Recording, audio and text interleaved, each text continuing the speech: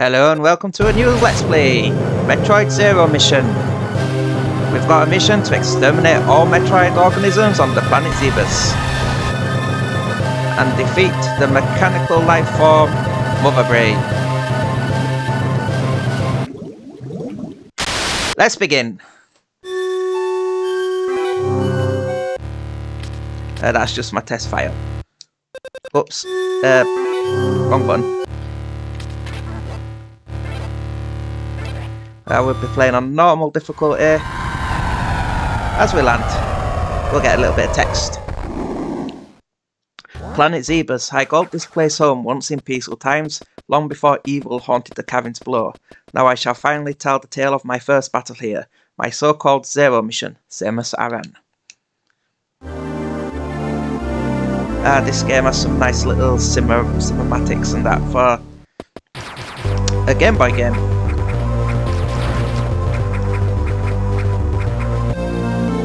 Get his first mothball.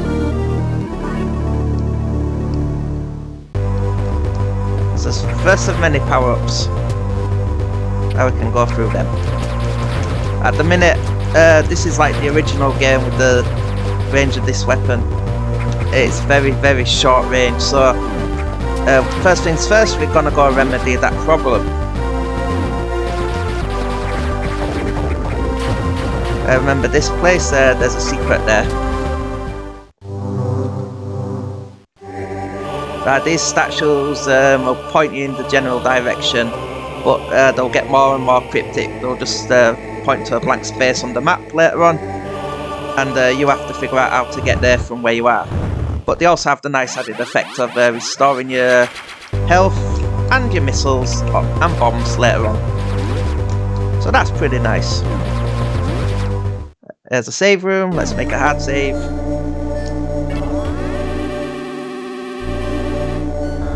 First save of the game. Let's just do a save state to back it up. Save state loaded. It's always good to have a backup. Okay, so we got to progress upwards, get rid of you. Now the nice thing about this game of the original, it doesn't start you on a stupidly low amount of health. It starts you at your max 99. I don't know why that was a thing in the original, unless it's like some programming error, but it's never been fixed. To start a game on less than maximum health just seems odd to me. We'll be going through there, there's another passage here, but that's like a shortcut, but we need something else to get through the last block. Here's the room that was indicated.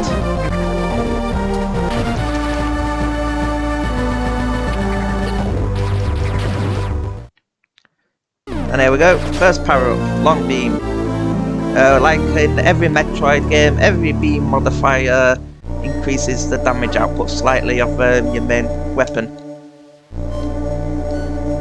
So if you hold L, you can aim up and down, which is pretty nice. And diagonals.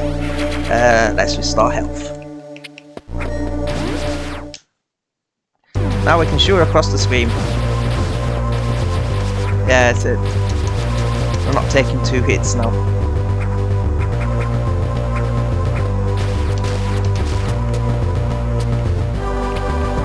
Right, so we want to come up here.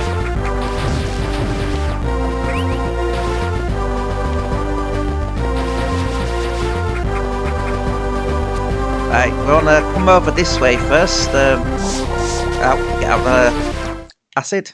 Come into this room because it's a sequence trigger. You won't be escaping this area.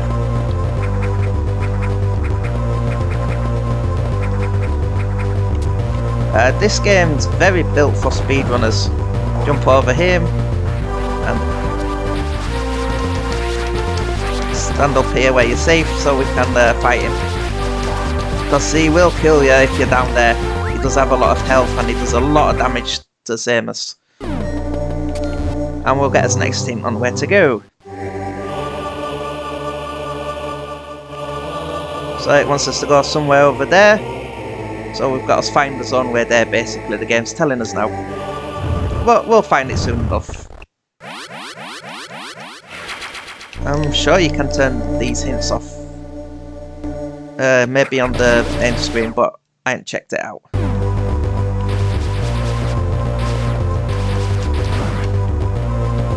So make his way back down. Now we can shoot his way through there. Don't worry about the other. Now we've got enough range to fire through that.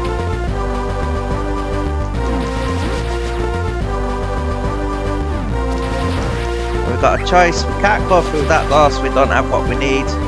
So let's go down. All the way down. Right, this room remains bearing some shaking. Don't worry about it. So I want to come over here and get this missile.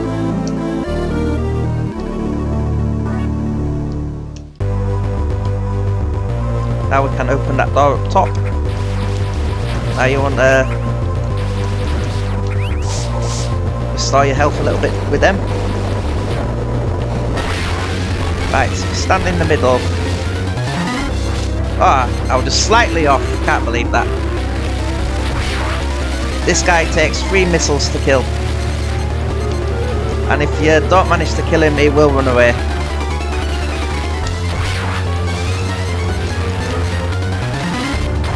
And we got him.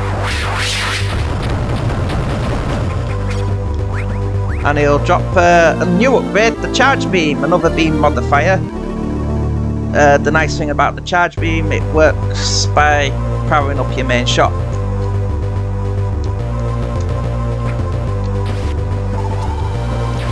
So you can do like a bigger blast. Does a hell of a lot more damage than your standard beam. And the multipliers just add on as you go in. So that's pretty nice.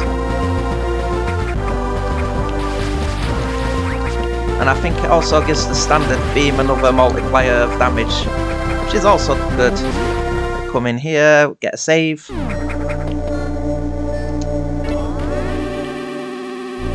earned that save. Go on. Now some of these save rooms have secrets hidden in the walls, so keep on the lookout for anything that looks odd in the save room.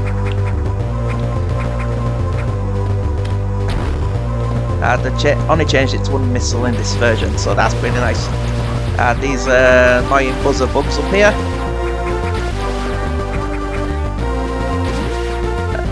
We'll make them disappear soon enough. Right, there's 3 hives up here. There's one here. I'll take out this one first. And come this way, there's another hive.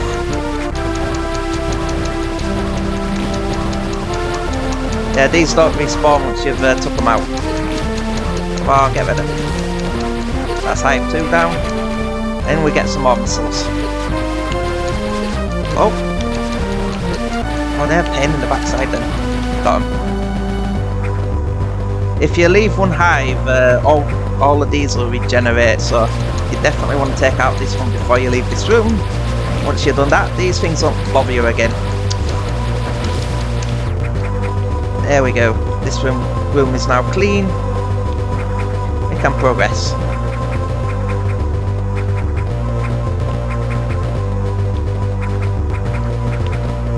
Make sure I get some map coverage. We can't do out with that just yet. If we shoot here, we'll find some more missiles. We'll build these up pretty damn fast in missiles. We come over here, we'll get another energy tank, so we've got double the health we had, which is pretty nice. Let's continue. Oops, I jumped a little too early there. I will not be 100% in this game because I still have trouble with a few of the Shine Spark puzzles, but I'll be doing the best I can. So you don't really need to 100% it to beat it. If we come down here, we'll get a map room.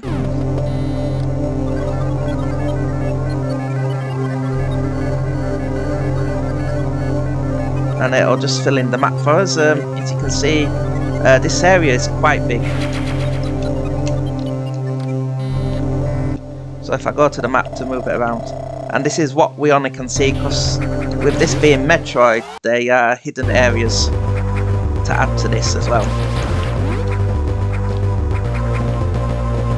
Off-map locations is a staple of Metroid. Right, I want to come through this room. Now we'll get another saving.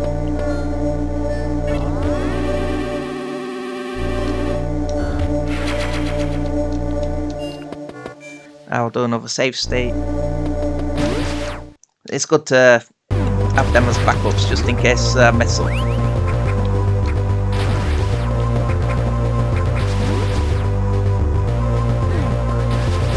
As you can see, we can't do out with them blocks just yet. But we're about to remedy that problem. For this next power up, we're going to get bombs. So this will help us blast us way out, and we gain access to the bomb jumping ability as well. Rest being mothball bomb to set bombs. We might as well get a recharge while we're here. And this room ain't given up on all its secrets yet if we come through here.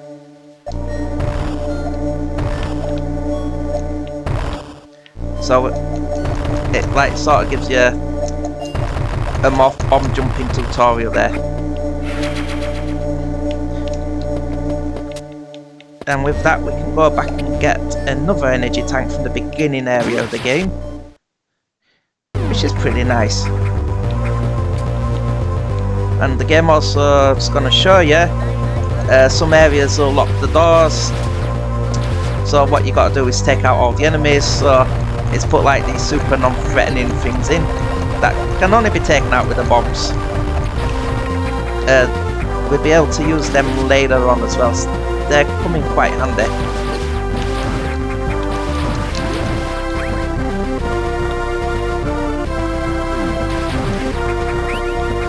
There's no point going up there just yet.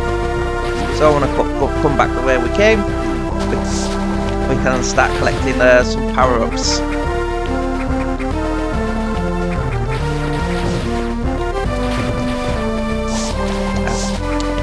Press jump there. Come on, Sam, let's jump properly.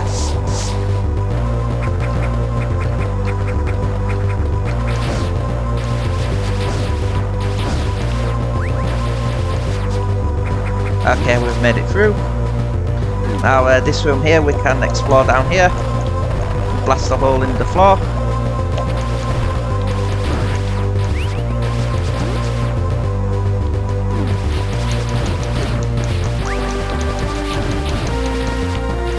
Watch out for those waivers. And we come in here, we get another Chozo statue. It's going to show us where we need to go next, or give us the general direction. So it wants us to go to North Fair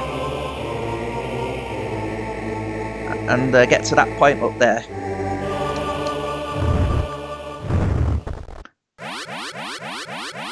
Okay, thank you, statue.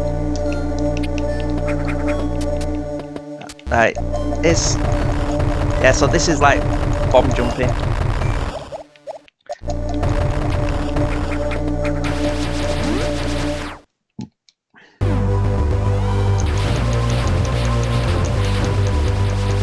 Alright, we've got rid of those waivers.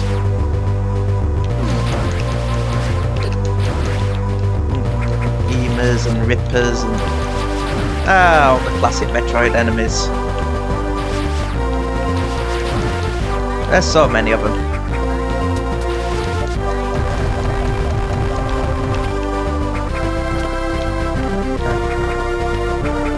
Yeah, you can actually carry them on you. If you get too many, they'll start sucking your health.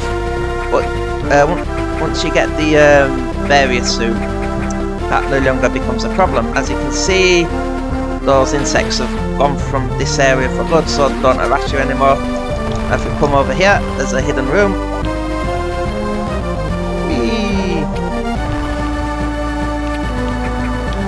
Right, you're supposed to have another ability to get this, but there's a way we can get it now. Like that. Yeah, the game really wants you to have grip, but we don't have grip.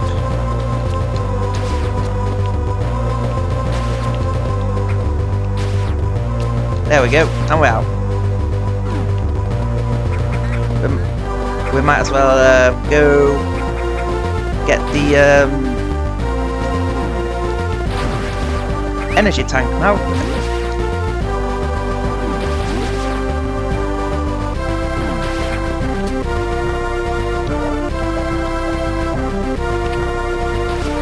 That one's very hard to get into. It needs some precise lateral bomb jumping.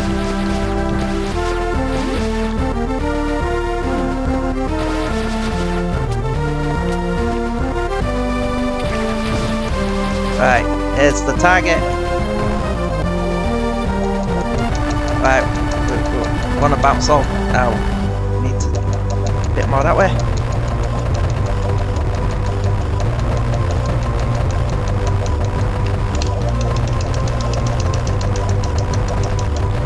Now, I got it all the way to the ceiling before. Come on, Samus. Seriously, still not lined up?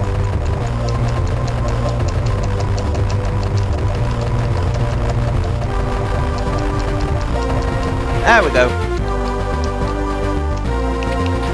We'll get an extra energy tank early. We're supposed to have like the high jump boots for that or something, but and then we can grab it now, we'll grab it now. And if you play Super Metroid, there's an energy tank in the exact same place. So that's a nice little nod.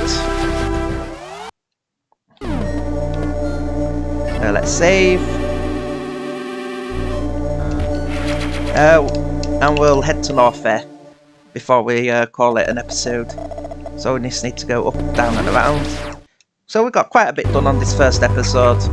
25 missiles, 2 energy tanks, it's not bad. Morph ball bombs, morph ball, charge beam, and long beam. So Samus is a lot more capable than when we started.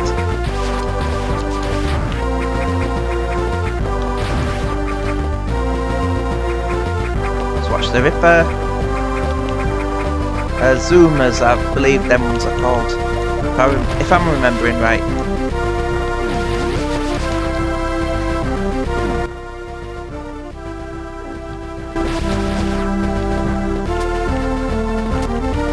We'll hit save on the way. Now, things I'm on about is like blocks like that.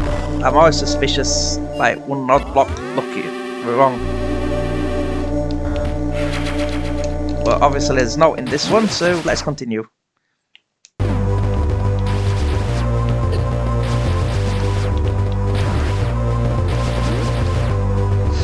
So we want to go back to the room where we fought the giant centipede thing. That can appear in the room above where we got the first energy tank from as well if you don't kill it here. And if you don't kill it there, it'll come back down here, so it just alternates back and forth. So I want to put a bomb in that, clear the rubble, continue.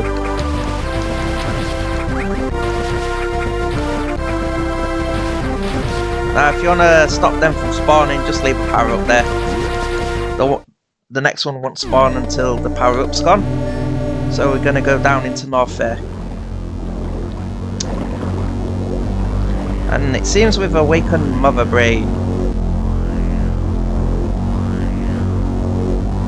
Ooh, she don't look too happy. We're invading her territory.